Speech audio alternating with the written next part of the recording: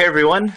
So recently I just upgraded my Maker Farm Prusa i3V from an 8" by 8" print bed to an 8" by 12" print bed. And now I want to do some more upgrades. Recently I've purchased some Ninjaflex, and I tried to get Ninjaflex working on this printer. However, the default extruder setup here just does not work well with the Ninjaflex. The filament's just way too flexible, and after it goes through the hub bolts, it just kind of coils up in the extruder bed, or the extruder block, instead of actually going through the hot end. So what I've done is I just finished printing a new set of these extruder blocks. This is Wade's accessible extruder or Greg's accessible extruder.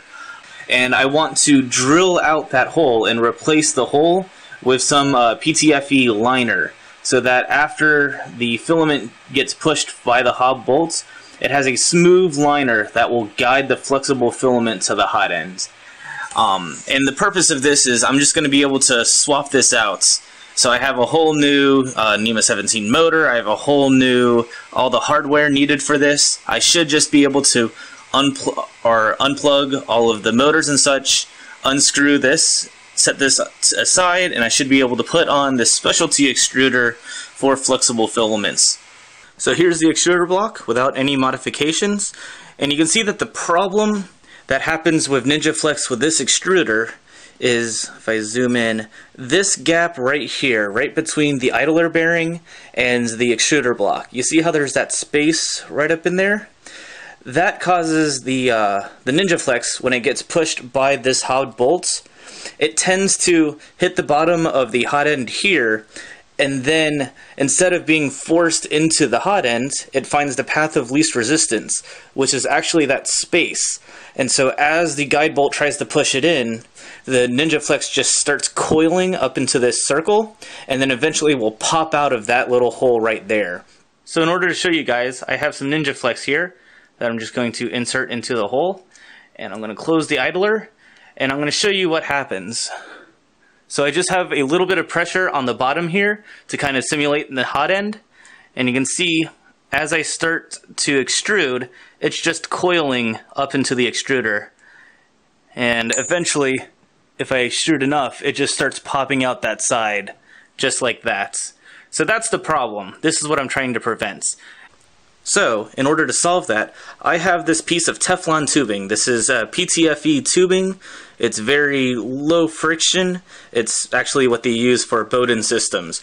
But what I'm going to do is I'm going to drill out this hole, and I'm going to put a piece of tubing up in here that will hopefully fill that space inside there and act as a guide for the filament, so that when it goes through the hot bolts, it'll just slide right through this tubing instead of being popping out of that open space there. So let's drill that out.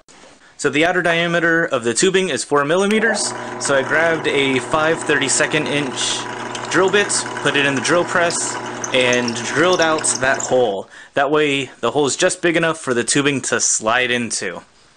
And after that I inserted the tubing, and I marked where I need to cut it, and then I just took an X-Acto knife and trimmed off that edge. I've inserted the liner that we cut. You can see that it's inserted into the extrusion hole, and if you look on the side, we see that it's nice and tight up against that idler bearing. And if I open it up, you can see that it just sits right inside there. So hopefully that will act as a guide for when it's going through the top bolts. It'll just go directly down that hole, and it won't try to escape through the sides like we saw earlier. So let me grab some Ninjaflex and let's give it a try. So just like we did before, I have some Ninjaflex in there, and I'm giving it a little bit of push, but as I turn this, there's absolutely no play, there's no give, which is perfect. That means that this should be able to push the filament directly into our hot end, and I don't have to worry about it popping out the sides or anything like that. So this will work exactly how I expected it to. So now all I have to do is throw a hot end on here and see if we can print something in Ninjaflex. So I have the new extruder in place, and I have the Ninjaflex fed into it. So let's give this a try. I'm going to extrude a little bit of Ninjaflex and we will see if anything comes out of the nozzle here. There we go, look at that. So I have Ninjaflex working on my machine. It's going to take some time to calibrate it and get an actual print going, but that means that this extruder block is capable of Ninjaflex. This is the scraps from the first little bit of extruding I did, and man, it feels so weird. It is really stretchy. This will be a very interesting material to play around with. This is just the scraps. Let's do something cooler with it. Well, would you look at what we have here? I have the extruder going, and more importantly, it's printing the first test print. So this is just a 20mm calibration cube, but it's printing out of Ninjaflex, and it's going amazingly well for the first print here. So yes, this is Ninjaflex, using the extruder setup that we did earlier. And the settings I'm using are the standard. It's printing at 210 degrees Celsius, and it's printing really slow. The G code is telling it to go at 30 millimeters per second, but I have it up here set to only 80% of the speed, because I thought even 30 millimeters was a little too fast for this. But you can see that it's printing pretty well for, no calibration yet. I'll need to go and tweak some numbers to get the side smooth and everything, working perfectly, but we have it printing, and I am happy with this. So you can see that I've made one small change to the extruder since earlier. You can see that I now have this blue large gear instead of the orange gear we were using earlier. Because I was having issues with it sticking, and I thought it was because the gear was not level. So I grabbed some of the blue ones that I printed originally, but it turns out that the hardware that I bought, those 3 washers on the inside, 2 of them were off-centered. They were not ground flat, they were kind of off-kilter. So that was causing the entire gear system to turn to one side, to kind of be bent to one side. That was causing misalignment problems and all kinds of things. So if you think that it may be your printed parts that's out of whack, it could also be your hardware, which I was surprised with. So I'm here with the second test prints. This is the same 20mm cube that I printed before, but this one has no infill. It's just going to be a hollow box. It still has the 2 bottom layers as before, but I have it doing 6 top layers to try to get some bridging going and see if we can fill in that top a little bit. But this print is turning out really well. I'm surprised with how smooth the sides seem to be.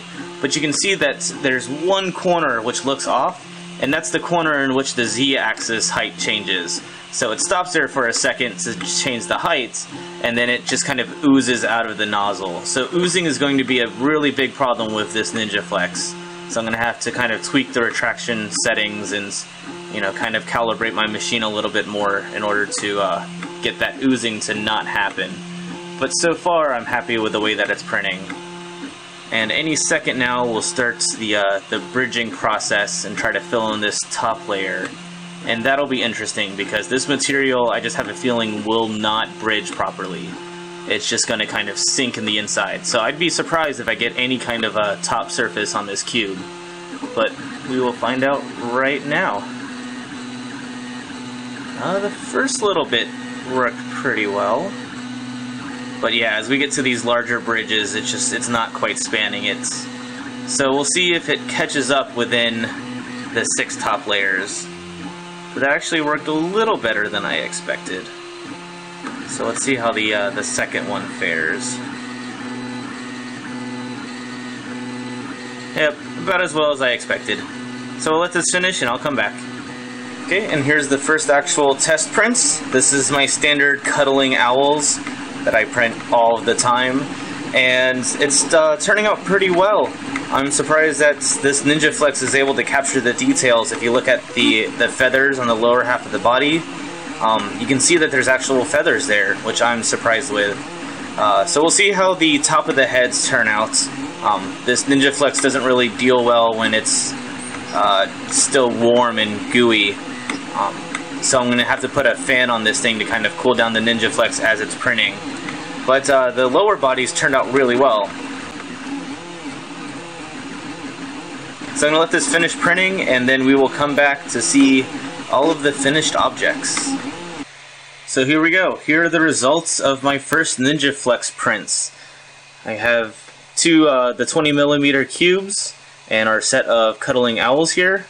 And this stuff is really flexible. So this is a 20mm cube with no infill. And you can see that I can just deflect it as much as I want and it just bounces right back into shape. I am really impressed with this filament. And this one is again the 20mm cube, but this has 20% infill, if you can see the honeycomb inside. And this makes it much more rigid. I can still push on it and cause it to deform, but it's much harder to do so. So by controlling the amount of infill, you can control how much this thing flexes and the rigidity of it, which can be really useful with some of my later prints. And then finally, I have our cuddling owls here. This is my standard test print, and I'm happy with the way that it shows detail. If I zoom in, let's see if I can get this thing to focus, you can see that all of the detail from the model that you'd expect is here. All of the feathers on the bottom, all of the details of the ears on the top, even the little bit of a tail on the back. It all came through, even though that this is really like oozy filaments. So, and it's also, you know, flexible. I can sit here and I can push on it and cause it to flex and do all that. So Ninjaflex, it's a really interesting material with some really interesting properties, and it took a little bit of work to get an extruder that could handle it, but I think it was worth the hassle. So this has been me playing with the Ninjaflex. Thank you guys for watching. Be sure to like the video if you liked the video, and let me know in the comments below if you've played with Ninjaflex. And also give me ideas for things to print with it. You know, I have a few ideas floating in my head, but I'm sure that you've found some awesome models that would be great to see using this flexible Ninjaflex. So leave those models, those suggestions down in the comments below. And thank you guys for watching. I'll see you guys next time.